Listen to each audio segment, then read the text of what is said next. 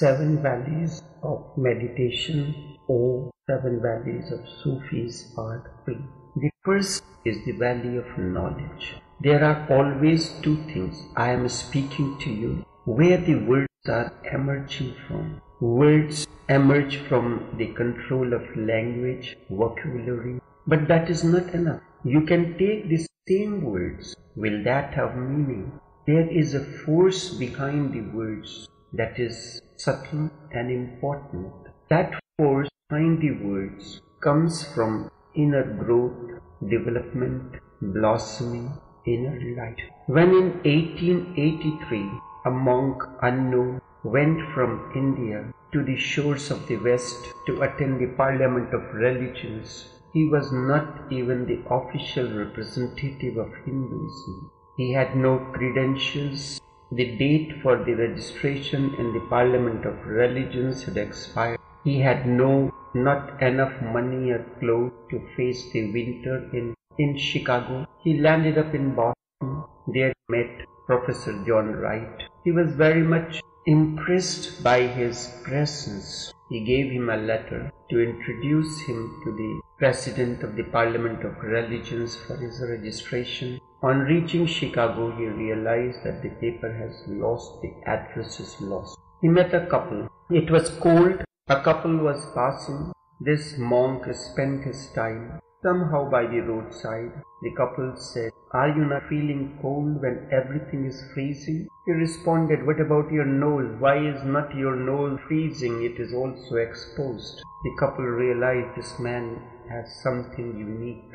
That was his address. He was registered into Parliament of Religions. When the chance came for him to speak, he assumed the name of Swami Vivekananda. He said he will speak in the last. Again there were clergy and all, and it has already been decided that there is nothing in Hinduism. If you want to attain salvation, you have to embrace Christianity. The resolution had been passed. It was just a formality then. Vivekananda, second time when his name was called, it was said that this is the last opportunity for you to speak. He stood up with a turban on his head, putting on a unique clothes. He addressed the crowd. 5 words he spoke. The entire hall continued to echo with clapping for 2 minutes. My sisters and brothers of America. My sisters and brothers of America. 5. Very ordinary words he spoke. My sisters and brothers of America.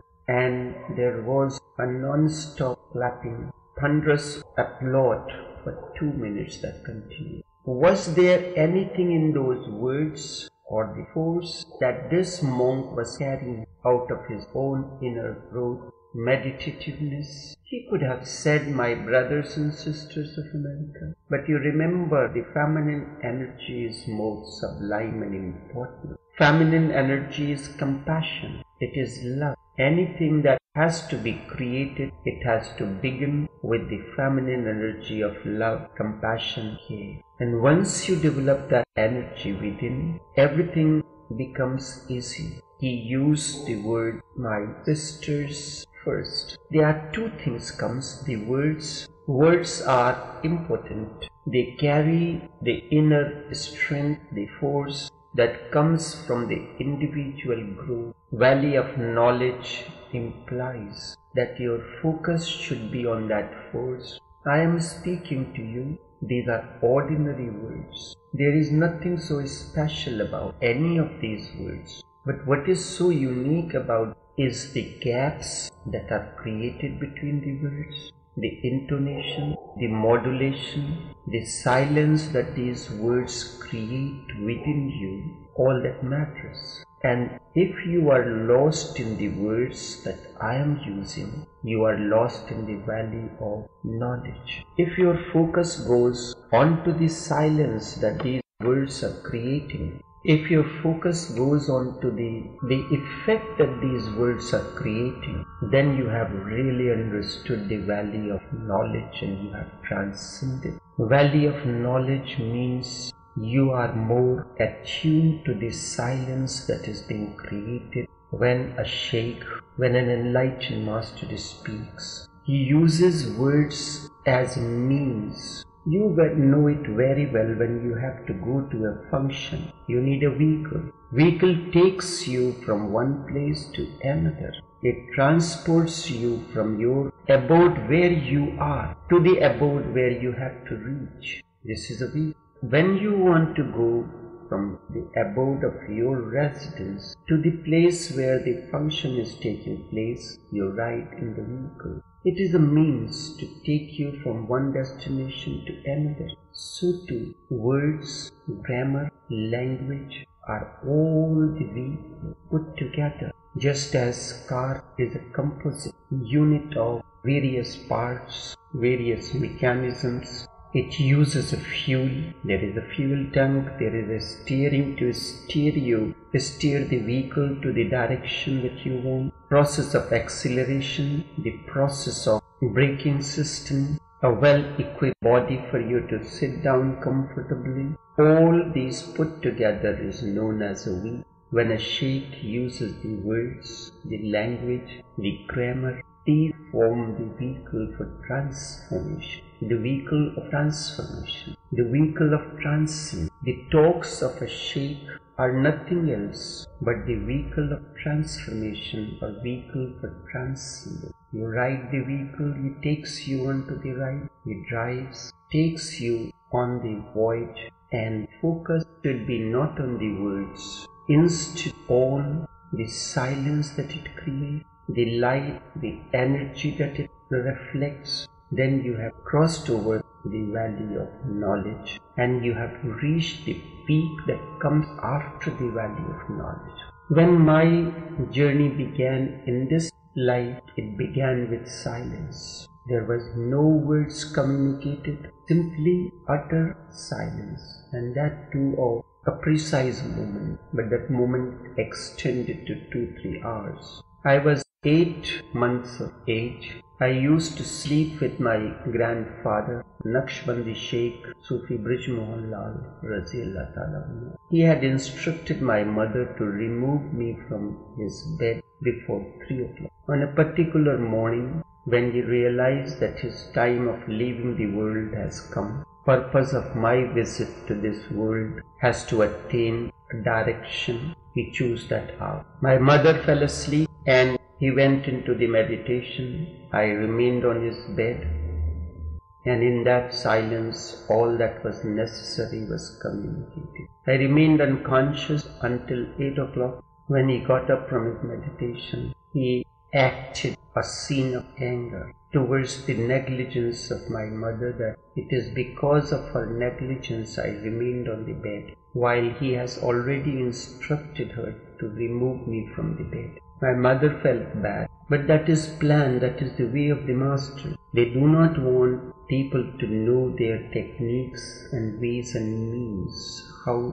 they continue the growth. Some of you who had been in the physical communion with me, when they have complained of their problems, simple things were told, but you followed very religiously, and as you followed intensely, the results are in front of you. The depth of your being that you all have attained, it is a unique way of masters, be it Sufi masters, be it Zen. All these are in one word, awakened ones. A simple glance of the awakened one sows the seed of awakening. Just as when you are in love, you look towards your beloved, the eyes speak.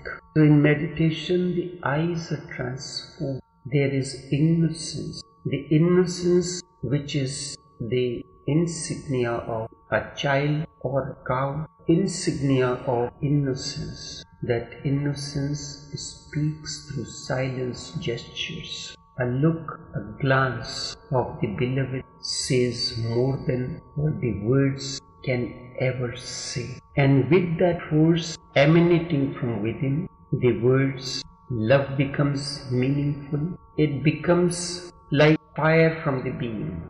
The words of fire that has capacity to burn all that is superficial, and only the essential remain. The fire of the being, the essence. From time to time when I post something on the Facebook page. There are people who ritualistically go and like these. It takes nothing whether they read it or not, whether it becomes part of their understanding and then behavior. It's a different story. And then they go on sharing. Unless what you have heard becomes part of you, it is not going to generate that energy, that force that is needed to bring about transformation. There is an actor who has to enact a scene of being pregnant. Nothing has taken place within. She dresses up like a pregnant person, walks, talks, every gesture is of that pregnant person, but she cannot deliver the baby.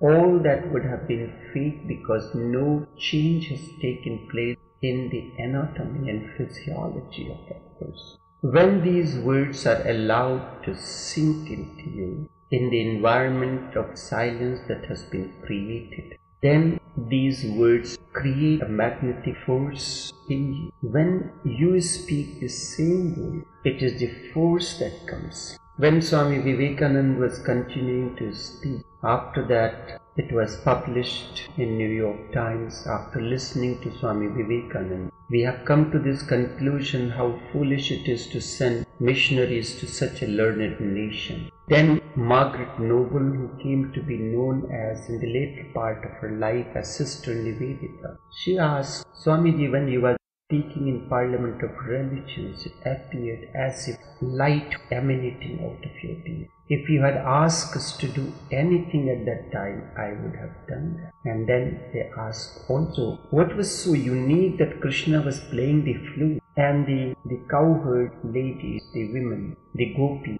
used to leave everything and come and dance with Krishna? What was so unique about that? I can't understand, because Western mind, specifically that soaked in Christian thinking, cannot understand that. Vivekananda had the unique way, like any other enlightened master, to speak with an example. One day he was continuing to speak on the platform. All of a sudden he stopped speaking and ran from there. He ran nearly about 100 meters. The crowd followed. When the crowd followed, he stopped and then stopped and addressed the crowd, why are you following me? He said, what you had been saying is so magnetic that we cannot stop but continue to listen to what you are saying. You have started saying something and then you left us without completing the message. We were so overwhelmed by the beginning that we could not resist. He said, this is what used to happen between Krishnas and the milkmaids,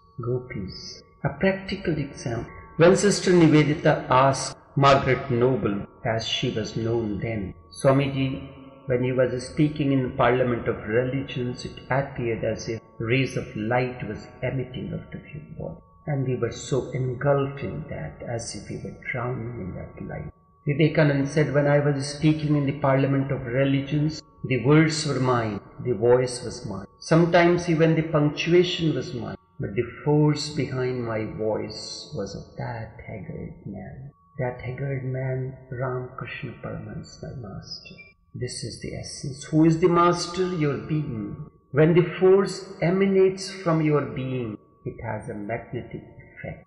It is like light emitting, and that is engulfing the entire cosmos. Everything seems to be dancing, your heart, your mind, your body, everything is dancing in that.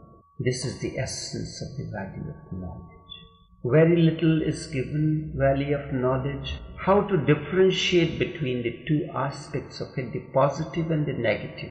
That which is the force, that which is unheard, is the positive. Buddha one day came to the podium. He had a flower in his hand. He showed the flower to everyone. Every monk was surprised. Many thoughts were going on within. What is this? Why did Buddha did this gesture today? He come with a flower and he did not say anything.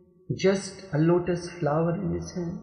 Buddha looked at everyone. And not only looked at everyone, but looked at the being of everyone.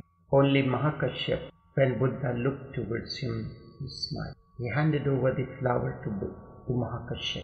Then Anand asked, That was a unique sermon, and that is came to be known as flower discourse. Buddha said, all that could have been said, I have spoken to the monk, and that which could not be said, I handed over to Mahakashyap. That was the beginning of Zen Buddhism. These are the two aspects of the valley of knowledge. The force behind the words and the actual word. The vehicle that transports that force, that light, and the actual vehicle. Your emphasis should be from the words to the force. If your emphasis remains on the words, then you are lost in the valley of knowledge. But if your focus moves from the words to the energy, to the force, to the light that these words reflect, that the silence, the tranquility these words create within you, the ripples of silence that these words create within you, then you have crossed the valley of knowledge. It is a time for great celebration. After each valley there is a celebration, and you reach to the